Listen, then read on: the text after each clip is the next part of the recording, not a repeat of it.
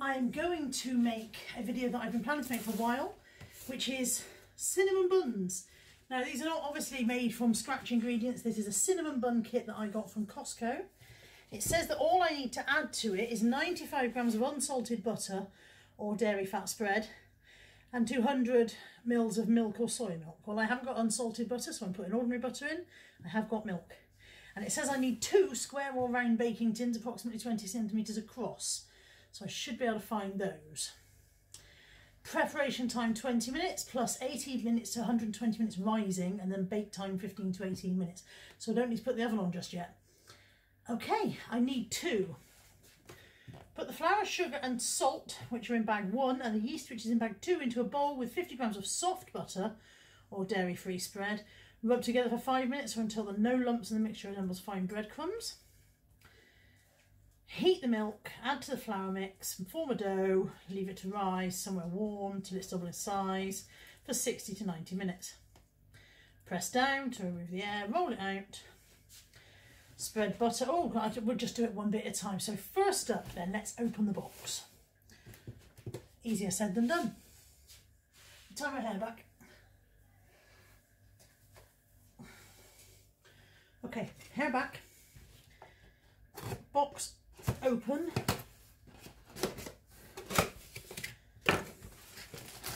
Oh, and each kit, there's 4 kits in there, and it's each bag separately, which is handy. So I just take the one out. Then I'll put the box away. I'm going to need that for the instructions, won't I? So inside each bag we've got bag 1, unlabelled bag. Oh no, there we go. That's bag 4. That one is bag 3, and that is the yeast, so that's bag 2. So I'm going to put bag 3 and 4 to one side. I've got bags 1 and 2, which are the ones I'm going to start working with. And I'm going to change the camera angle so you can see what I'm doing. Although it's not going to be very thrilling, is it? This part, it's just going to be rubbing stuff in.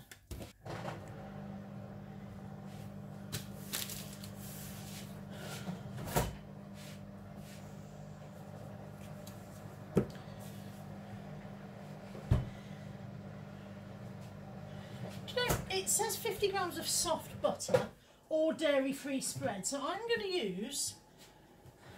Oh, hang on. I've confused myself because I thought I bought something to make these with the other day as well. Maybe I didn't. I'm all level of confusion now. So I'm going to use Anchor Spreadable. What's the worst that can happen? Could all go horribly wrong. If it does, I've got 4 kits, and I'll know to do it differently next time. So I need 50 grams of this. I'm also going to put some gloves on because my hands are already quite rough and I don't fancy getting them in there.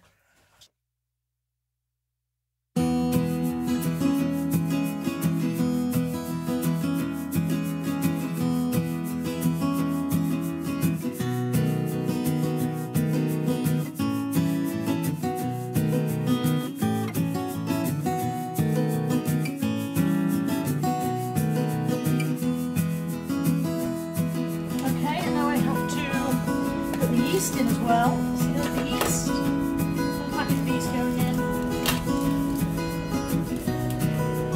And rub together for 5 minutes until there are no lumps and the mixture resembles fine breadcrumbs. Excuse the noise in the background, that's the washing machine.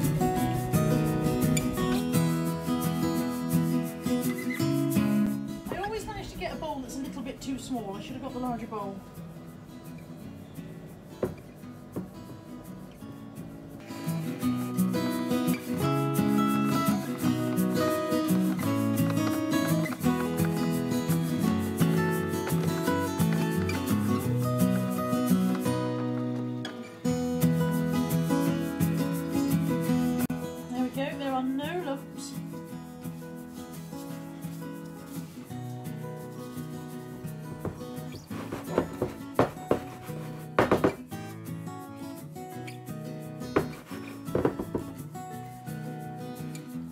It's all combined into breadcrumbs. Now I've got to gently heat 165 ml of milk until lukewarm.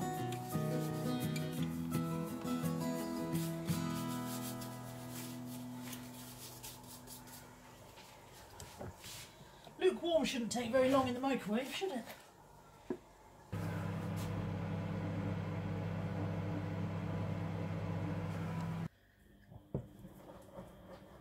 I would say that's lukewarm.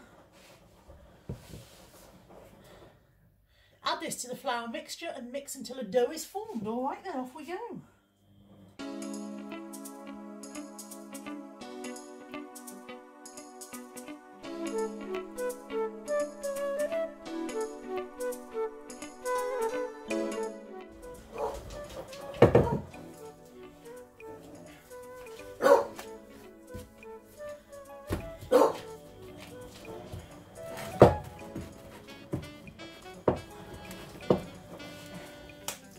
And then it says knead for 5 minutes until smooth and elastic. It doesn't say anything about a floured surface, so I'm going to try and knead it in the bowl. But it's not, in fairness, that's not great. I don't want to add flour to the mixture by putting it on a floured surface, but it's not easy to do in the bowl.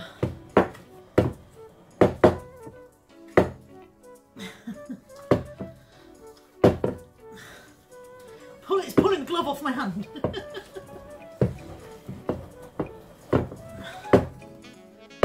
Oh.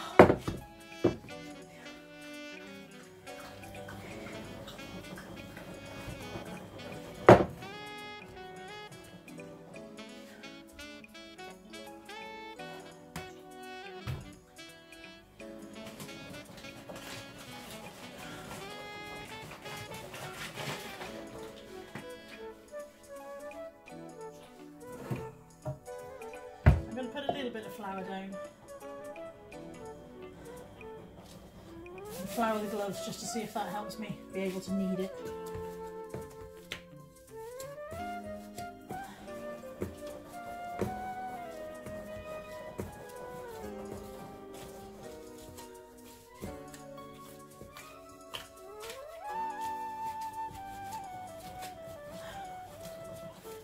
If you haven't kneaded dough before, by the way, you push it away from you with the heel of your hand and then pull it back, fold it over, keep on doing that, and it, said she losing her breath, it stretches the glutens in the flour and helps you achieve a rise. And if you don't get out of breath doing it, you're not doing it hard enough, as the actress said to the bishop.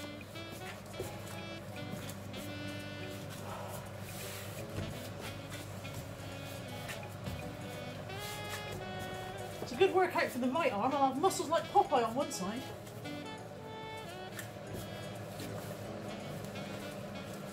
Let's work the other arm for a bit and get some muscles on that side.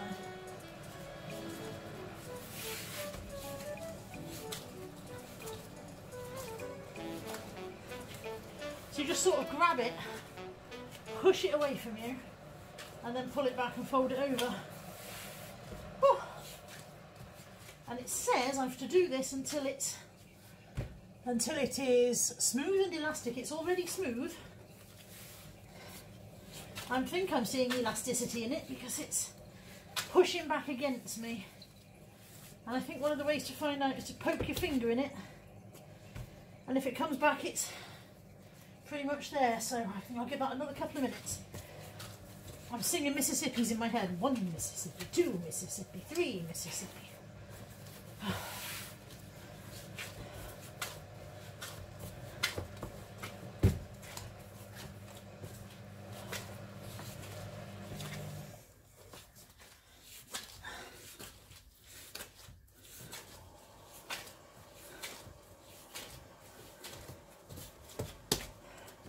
Lovely. That's got a lovely spring back on it now.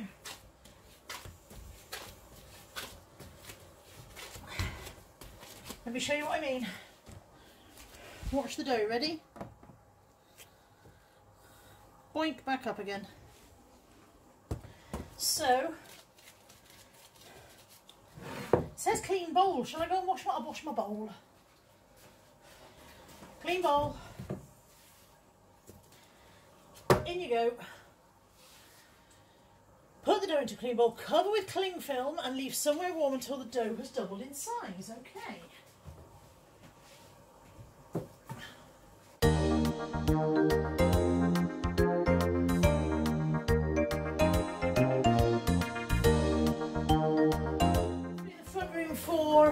it say? 60 to 90 minutes. And then we'll come back and do something else to it. 2 hours later. Okay, I am back. My dough has risen to fill the bowl. I don't know if can you guys see that? You can see that's filling the bowl. My next instruction is press the risen dough down in the bowl to remove the air. So we're going to press the dough down in the bowl to remove the air. We're going to do exactly what it says on the box. Oh, it feels proper puffy. Didn't specify how far down. I mean, have I removed the air now? I think I've removed the air.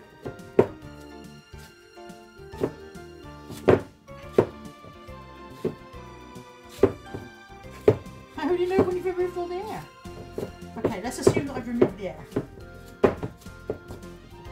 Okay, and then I've got to roll it out into a rectangle roughly 40 centimetres long by 25 centimetres wide.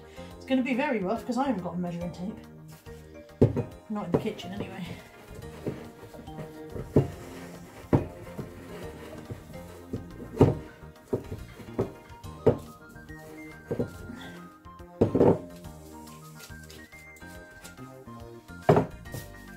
Okay, rolling it out into a rectangle approximately 40 centimetres long by 25 wide. So I don't want to go too much in that direction, do I? I just want to go like this.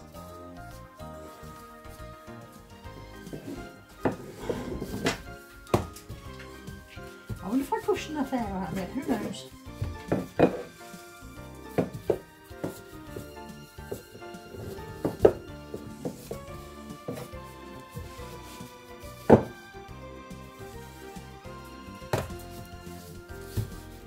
Trying to make dough into a rectangle is not the easiest thing in the world, is it? Dough wants to be an oval or a screwball.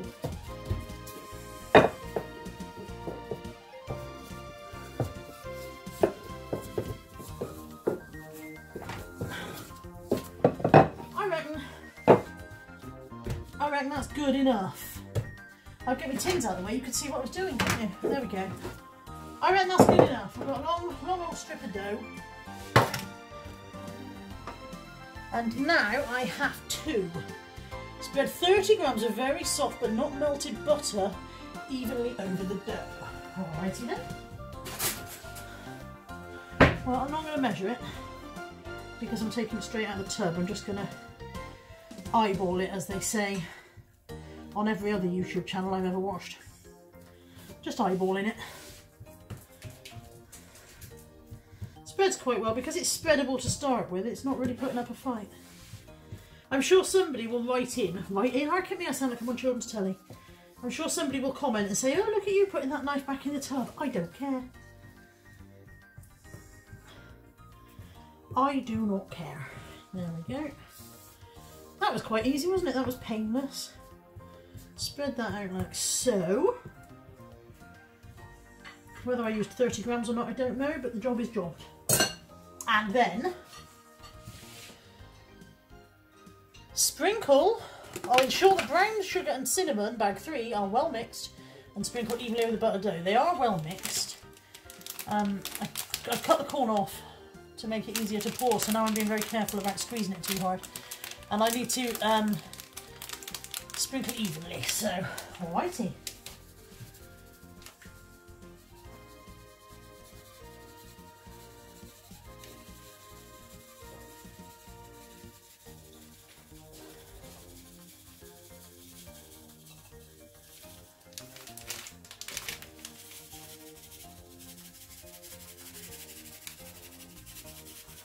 Been quite sparing with that because I didn't know how much I'd need, and now I think I'm going to go back and just go over it again because I've got lots more than I thought.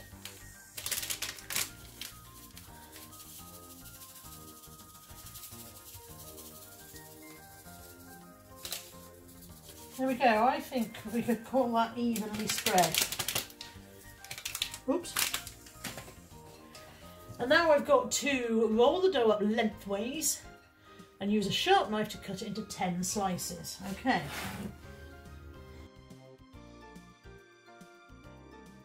Roll you up lengthways. We'll start gathering you, I suppose. Don't fight back, you've got to roll up.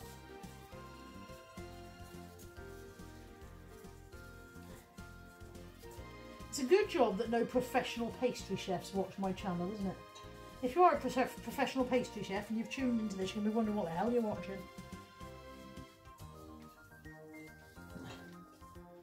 Okay, I've rolled it up. It says 10 equal parts. It looks very long. Do you think I've done more than 40 centimetres? I think I've done more like 50 or 60 centimetres. Oh well. Down the middle there. Move that up. Chop that end off for neatness. And that end as well, because there's not a lot in that anyway. Oh, now I've made it all weird. And then one there. One there. One there. One there. Now I've got a weird bit. I'm going to sandwich that together. I should have ended up with 10 and I've got 9 and this weird bit of randomness in it. Move the camera so you can see. That's what happens when you don't obey the rules, children at home. Okay. And now I've already put baking paper. It doesn't say baking paper, it just says grease the tins, because my tin's are a bit old and naff. I've put baking paper in there. And then I've sprayed the baking paper as well. And then these go in that way up. They're not going to stand up though, are they? Because some of them are... Have I done this wrong, do you think? I bet I have. Should they be closer together? It doesn't specify how much space I should be leaving. That seems like a lot of space for them to fall over and go wrong in.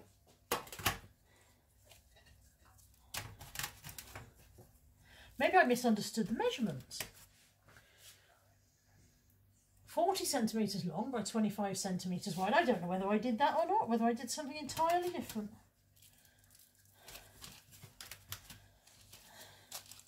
They have to go that way up, don't they, to become cinnamon rolls, surely? Those bits are just random, they're going in the middle there. I genuinely have no idea whether these are going to work. It says I now need to cover the tins and leave them to rise again. Roll the dough up lengthways, use a sharp knife to cut into 10 slices, lightly grease the tins and gently place the slices into the tins flattest side down. I think I've done that. Cover the tins and leave to rise again in a warm place for 20 to 30 minutes. Alright then. I'll get some clean tea towels out. Oh no, hang on. Cling film it was, wasn't it? I'll get some cling film out, we'll cover the tins again, and we'll see how they look in a bit. Later. They have sort of risen a bit. I think I'm gonna space them out a bit more. I don't know whether they need that or not, but I'm assuming that if I baked anything else I'd space it out a bit, you know. I put them together in the middle of the pan to give them something to lean on while they spread. Some of them have expanded more than others. That one there hasn't expanded very much at all. But anyway, there they are. I need to brush them with 200 mils of milk, not each.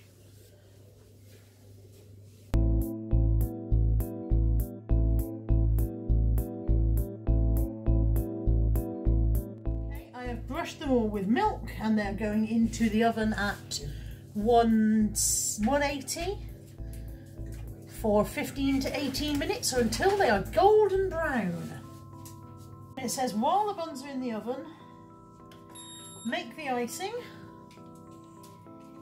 by combining 15 grams of soft butter with the icing sugar bag and gradually add around a tablespoon of milk and mix until it's thick but spreadable. So 15 grams, that's not very much, is it? That's about that much, really not very much at all. I didn't realise that the icing would have butter in. It's not a problem, I just didn't realise it.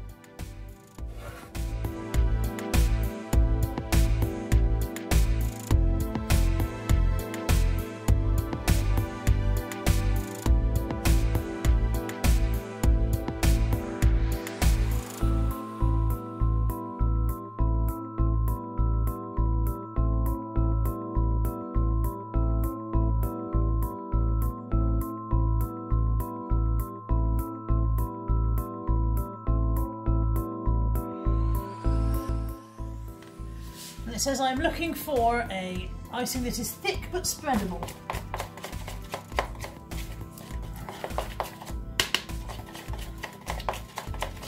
Which I think I would call that thick but spreadable. So we'll leave that there.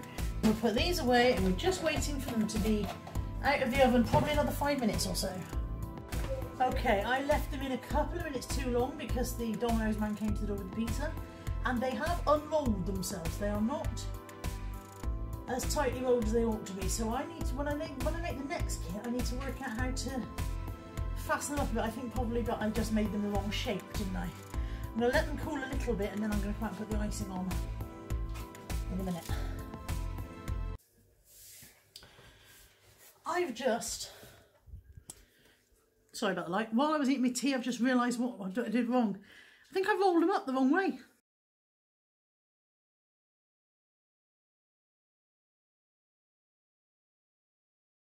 I rolled them narrow way and I think I should have rolled them long ways. I think I was an idiot. It says roll the dough up lengthways and I went that's the length and rolled it. I'm an idiot. Oh well. They look like this. They are still warm. I'm going to put the icing on. They're going to taste okay, aren't they? I mean, that one's a little bit blackened. But we will live and learn. And the next lot, I will know that I need to roll them the other direction, won't I? And then they will have more rolls and they'll be thinner and flatter. So they won't unfold so much. And everything will be brilliant and I was a moron. This is why we have YouTube channels. I make these mistakes so you don't have to. Isn't that generous of me? I'm being very generous with this icing as well. Quite how they drizzle it. I expect they use a piping bag, don't they, in the cinnamon whirl factory. Oh, that didn't even go on a bun. That went straight into the baking tray.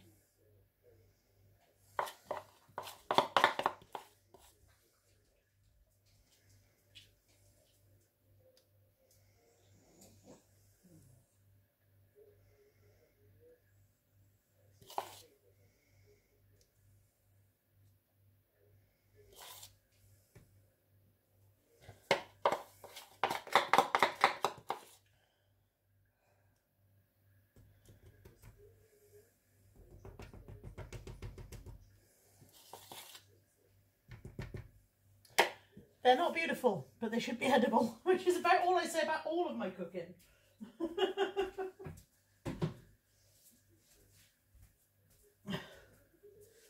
There's only one way to find out, Mark. Shall I have that one? I'll have that one.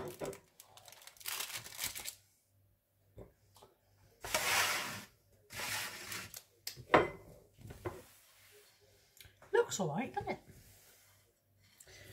Proof of the pudding is in the eating. Can I get it in my mouth and not be messy? Probably not. Oh! Tastes good. A little bit crunchy where I left them in a little bit too long, I think. And I think if they were flatter, they wouldn't be so crunchy. Because if they were thinner and flatter, they'd have joined up more in the pan around the edges, wouldn't they? So the edges would have stayed soft, you know what I mean? But they're edible. I'll have another go another time and roll them in the other direction. Thanks for watching. Bye. I forgot to say, if I can, I'll find a link and put it below for you for the kit.